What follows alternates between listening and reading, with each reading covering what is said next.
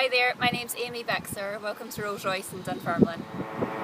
So most people think that Rolls-Royce make cars. Actually, we haven't made cars since the 70s. Rolls-Royce makes engines for aerospace, aero engines that you might go on your holidays, and we make large thrusters and power all sorts of propulsion for marine ships, some of the largest ships in the world. Hello Amy, thank you very much for agreeing to talk to us today. Can you tell us how you came into the world of languages? Well, to be honest, when I studied languages at high school, I actually really hated French for the first 2 years. Okay. I really didn't like it. I hadn't done any languages at primary school, found it very difficult. And then I got the chance to start doing Spanish, and that was when I realised that actually I quite enjoyed doing Spanish because we went to Spain on holiday.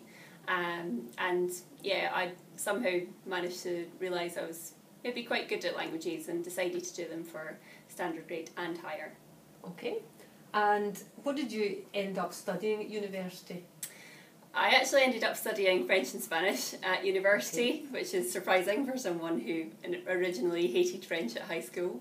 But by the end of high school, like I say, I realised I was maybe quite good at languages, and I'm really interested in meeting and learning about people from different cultures, and languages is a big part of that.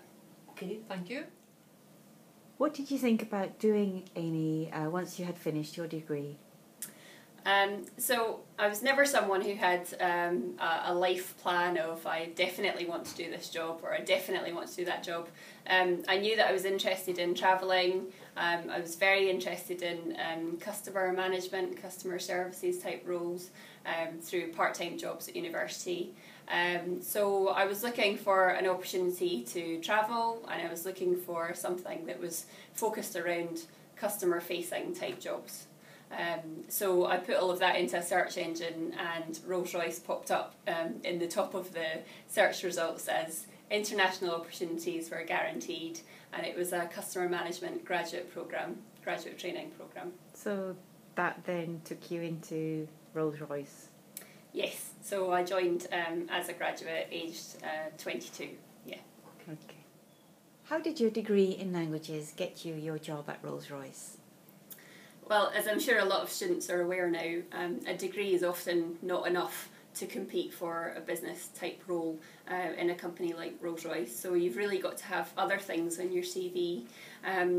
So I already had some experience leading the student newspaper at Strathclyde University, doing some voluntary work with the charity committee and being involved in the debate society. But having a year abroad on your CV, you know, that really sets you apart. Because that's something that not all that many students will have. So I spent a summer in France learning French at a university there, and I spent a year in Spain teaching English in a college. And that experience of living in Spain is really, you know, it was the best year of my life in terms of being able to be so independent, move to a foreign country, speak that foreign language, make lots of mistakes in the foreign language along the way, which I'll remember forever, becoming very much more culturally aware, learning about a different society, how people live and work, and yeah, just feeling, you know, setting up, calling somewhere else home for a year.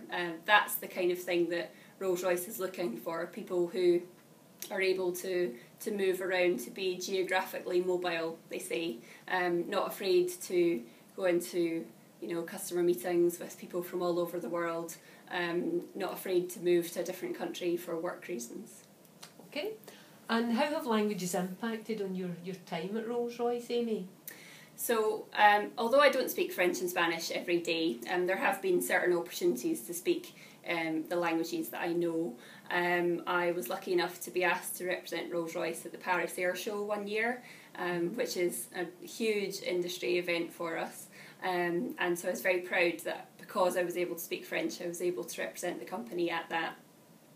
I also spent 6 months living and working in Texas, where, you know, a huge amount of the population speaks Spanish as their first language, and being able to make new friends and just talk to people in both English and Spanish really opens up a section of society that I wouldn't have got to know so well had we only been talking in English. So they're really the key opportunities.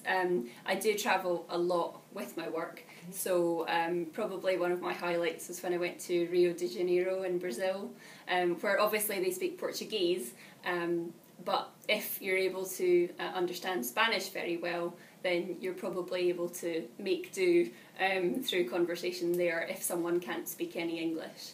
So it was good, really good to be able to use my Spanish in that way as well. Okay, great. Have you had an opportunity to learn any other languages whilst you're at Rolls-Royce?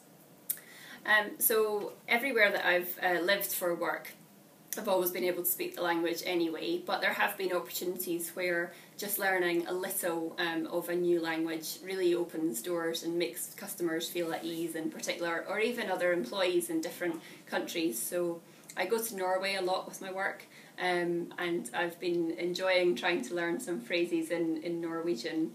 In Norway, you know, a lot of people do speak English very well, but there are still times where you find people who don't. And, you know, just even being able to say a few introductory words and phrases, you know, really shows that you're willing to make an effort. So a little bit of language, even if it's quite random, you know, does go a long way. So that's really the main opportunity that I've had, because most recently I'm going to Norway about once every 2 months, so that's quite a lot. And then actually I'm just about to move. My husband and I are moving to Singapore with work. So obviously the first language in Singapore is actually English, but a lot of people speak Mandarin and Malay. So I imagine that I will be keen to pick up some phrases of those languages once we move out there. So that's very exciting, and I'm really looking forward to it. Okay, well, we wish you all the best in Thank your you. new venture abroad. That sounds really exciting. Thank you very much, Amy. And do keep in touch.